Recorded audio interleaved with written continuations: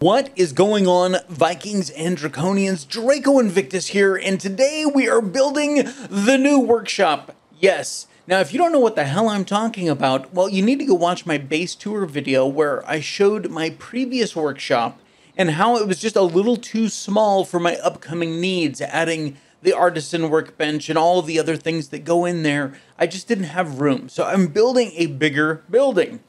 And it's going to be about a third bigger, and at the end you'll see plenty of room, and it's just fantastic. So let's get started with this. It's all going to be out of stone, at least for the foundation and all the walls. Of course, we're doing thatch roofing, and there's a lot of support in there, and we'll see all of that. But it all starts with these two pieces that I'm standing with, and they're two 2x1 stone blocks. And we are going to create our perimeter, and we're going to build everything off of that. Basically, you put down 2 blocks, do one rotation, one click with the, one spin of the mouse wheel. So it gives you 1 tick of rotation of the block, and then we place it down. And so let's take a look at that. And I'm going to play some cool music, do some time lapse here, and I will interject as things, pop up that I should talk about.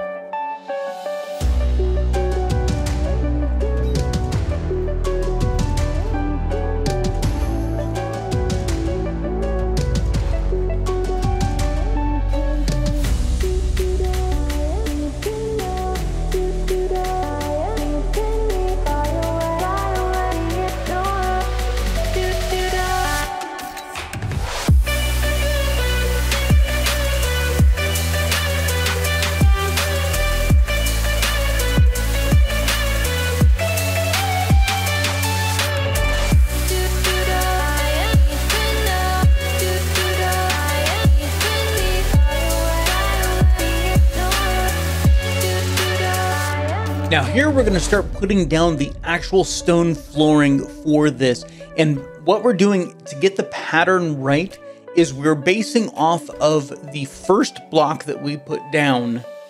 It was the first 2 that I already had down, and then we're going to go every odd one, so 1, 3, 5 all the way around, and then we will fill in after that.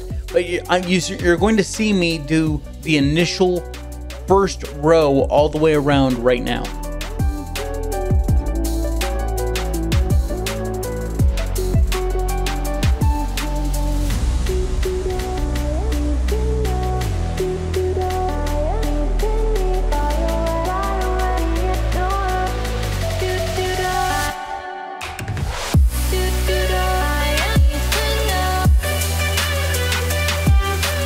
Now this was a bridge too far because I need to put the bonfire in first, so I'll rip all this out. Now the reason why we went in 3 first instead of going numerically all the way around was because there are so many different snap points. Once you get toward the middle, it can get really confusing. So we wanted to get this pattern, this starburst pattern in the middle first with the every odd, and then we can just go in and fill in the holes.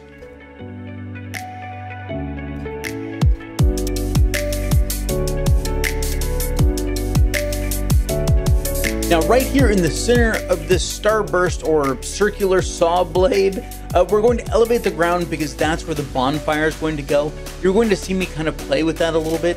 Then I'm going to throw up some walls, and then we're going to figure out exactly how we can put a stone ring around the fire. And it's some trial and error. It's not exactly perfect because placing the bonfire is vitally important for that. But I left a lot of that footage in just so that you guys can see the process that I went through.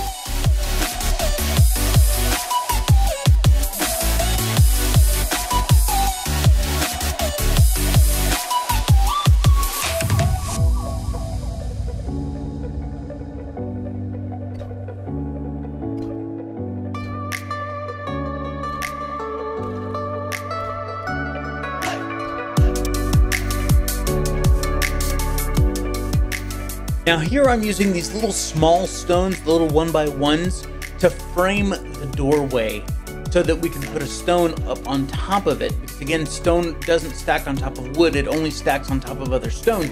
So I needed to frame this in, and I'm just using the faces of the stones. That's why I set that one out, so that I can go back and look at the back side of it to get the stone to drop in where I want it to go.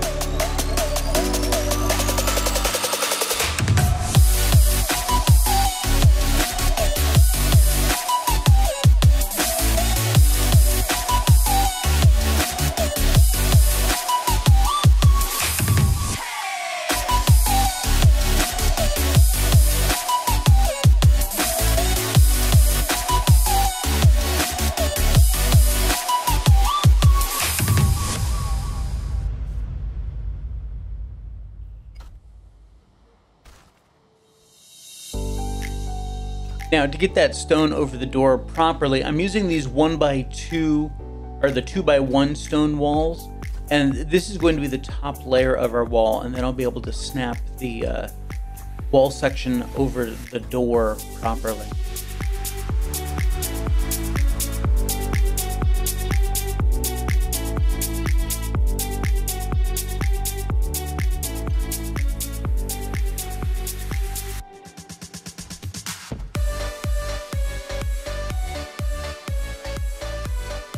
Now here, we're just going to decorate the front of it a little bit, give it some dimension other than just round. I didn't like this little X there. I thought I would, but I didn't. So.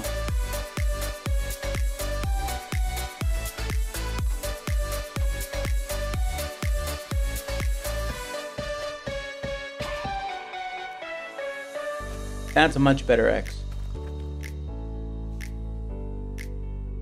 So now here I'm basing off of that first stone again, and I'm using the side face of that 2x1 over there to push against, so that I know that I'm going to be perfectly lined up.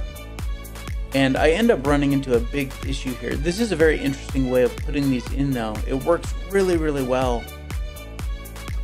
So with building this stone circle around the fire, it's not a single click with the rotation, it's 2 rotations for each block. So instead of having 16 sections, we're going to have 8. But it's right in this area that I start having issues. The bonfire's getting in the way from me pushing against that face of the support block, the temporary one, and it won't go in. So I end up having to pull out the bonfire, pull out the center starburst flooring, and replace it all, and we'll see that here in just a second.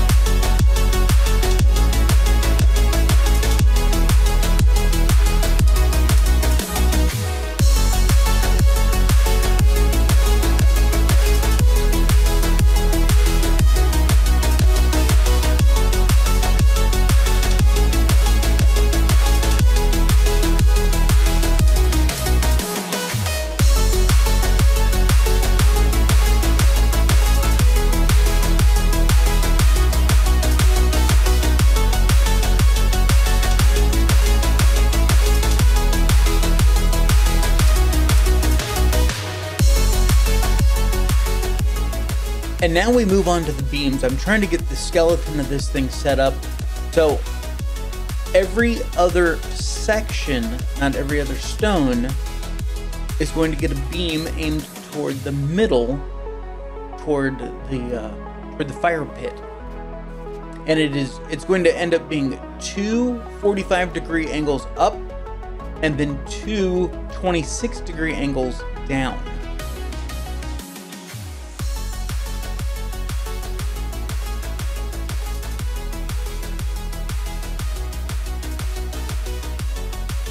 And now if you quickly place these core wood beams, they won't fall down.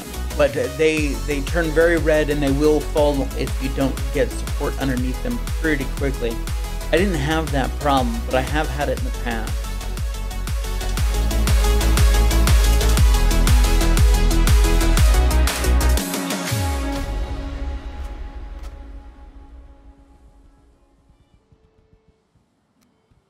And now we're just putting in other pieces. They're not needed for structural. It's more just to kind of break up the flow a little bit.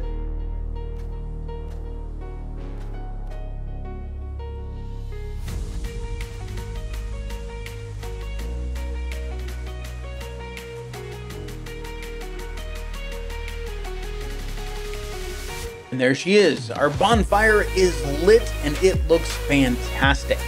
Now, here we're going to reach for the sky. Again, more architectural kind of stuff.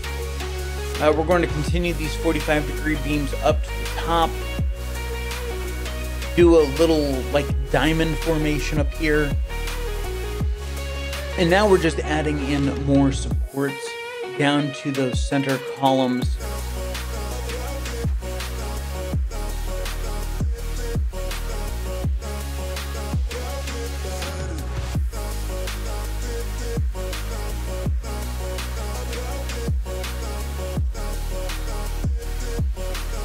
Because a lot of these beams are kind of going to disappear when we start putting roofing on, which is what we're doing now. And I'm starting in the middle in between the beams because those flat sections are really going to help fill in as we get up toward the top. But yeah, you lose most of the beams when you're putting it in.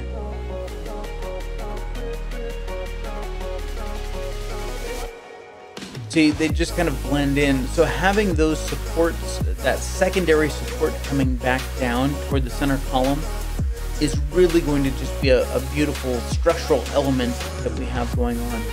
And now we're putting in the 26-degree roof pieces.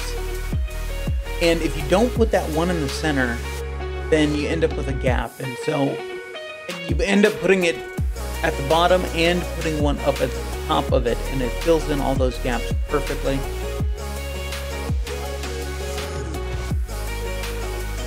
And there she is. There's the roof completely done, no gaps. All we have is the center hole over the bonfire, and bonfires aren't affected by weather. So, okay, so now we're up here on the roof, and I was just playing with these dragon ornamental pieces here, and I like the one up at the top. It's all right. The one over here by the door, I just didn't care for, so I didn't put it in. Now becomes the big build. Now we are putting in all of the hardware for the workshop. And the kilns are integral to everything that goes on in the workshop because you need a crap ton of coal. And so I was trying to find a way of saving more floor space by elevating. I didn't even know if this was going to work. It works so well. Oh, when you guys see it at the end, you're gonna be like, that's what I'm doing next time. So, yeah, putting the kilns elevated, and I end up doing chimneys for all of it, both smelters, both kilns, and the blast furnace. I don't think there would be a smoke problem in here because these don't put out terrible amount of smoke, not like a normal fire or the bonfire, but I still wanted it for purposes of being immersive. Now here, I'm actually trying to figure out how do I want the smelter compared to the kiln, because obviously I don't want to have to keep running back and forth and back and forth. You end up running back and forth because the ore goes in one side, the charcoal goes in the other, and it's just not a good design. The blast furnace is a much better design because it loads on one side for everything.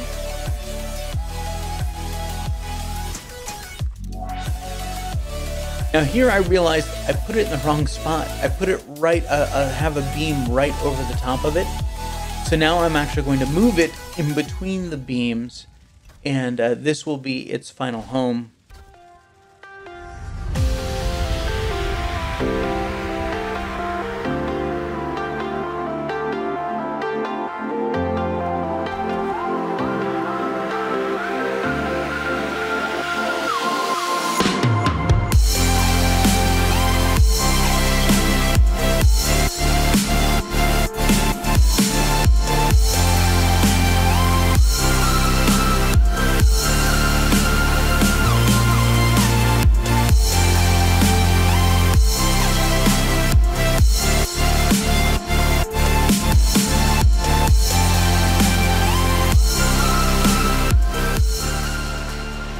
Hey, it worked! Yay!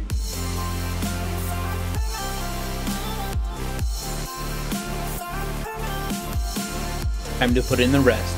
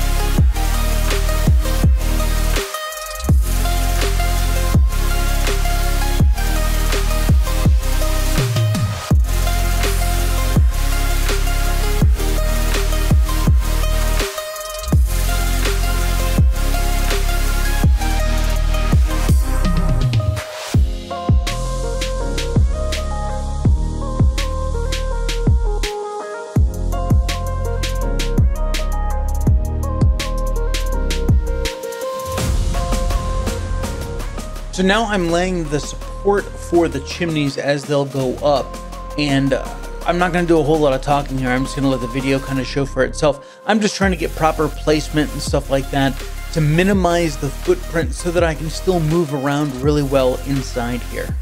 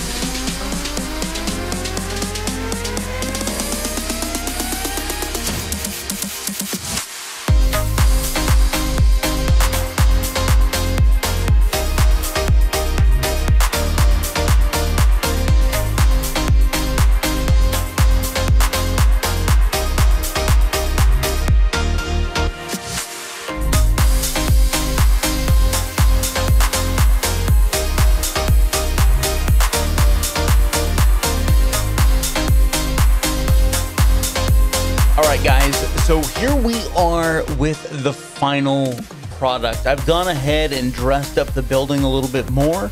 Got all my equipment in. It's all running right now. Even got my little new windmill. That is so awesome. It is actually, I could just stand here and listen to it because it does this woo, woo, woo sound. Oh, it's very cool. Anyway, so let's head on in and see the madness. I apologize for the noise.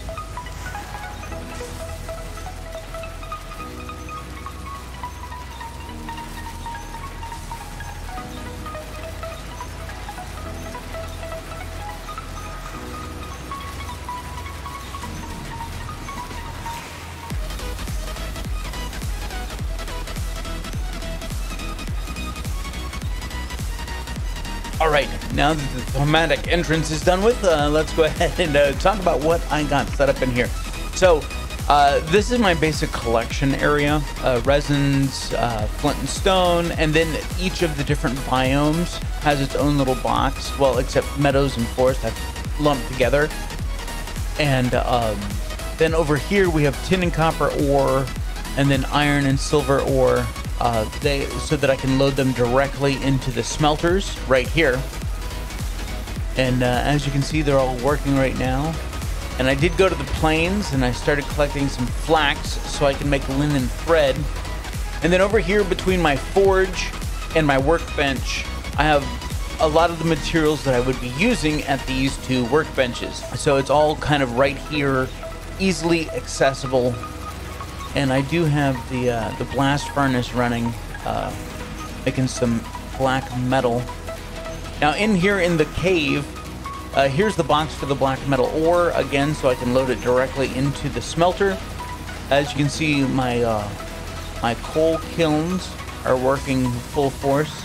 Oh, just caught us another coal. How about this one over here? There we go. And then over here, we stoke the fires. And this is where I actually collect the material from this smelter. It does work. There is nothing back there right now. So even though that pillar is there, I do get close enough that I can pick that up. And so yeah, that's it. Let me take you around the outside really quick here. I've cleaned up all that mess. And I just kind of, you know, dressed up at the building so it wasn't just basic stone like this one, or that one for that matter. So I did the X's with the vertical posts all the way around as I fall down this hill. Really digging the chimneys. Don't mess with me, board. So yeah, got the different chimneys going. Even though I don't think it's needed in that building, but I wanted to make it look like that's how you would set it up. You'd set them up so that each of your smoke-producing things had a chimney. So that is the new workshop, guys. I hope you enjoyed this video. There was a lot of trial and error that you guys didn't see. A couple redos where I was like, all right, tear it back down to the foundation. Let's start over. Just so that I could make sure that I could easily show you guys how to get this done. If you wanted to, I mean, obviously you don't need to build your workshop like this, but if you wanted to build a building like this, I mean, this could be your starter hut. And instead of stone, you use wood. The same principles apply for 2 sections and then a turn, and then 2 sections and a turn, 2 sections and a turn. And you could make yourself a yurt. So, I mean, that's pretty much what this thing is. So, if you guys would like to see more stuff from Valheim, then you need to make sure that you are subscribed and click the bell notification icon so that you get notified the next time I post a video. I am doing a dock video showing kind of how I built that one. I mean, obviously, I'm not going to rebuild this exact dock over here, but I will show you guys how to get away from the shore a little bit more and things to consider when you are building your dock. So, and I have another cool idea that I don't want to talk about yet because I have to see if it's even going to work. So I have to do a little testing before I can even see if it's going to work. But that's going to wrap it up for this video. I appreciate it. If you have any questions, comments, kicks, or complaints, go ahead and leave them down in the comment section below. I love to hear from you guys. And until next time, I want you to take care of yourselves out there. This is Draco Invictus saying this has been the greatest day in my life. See ya.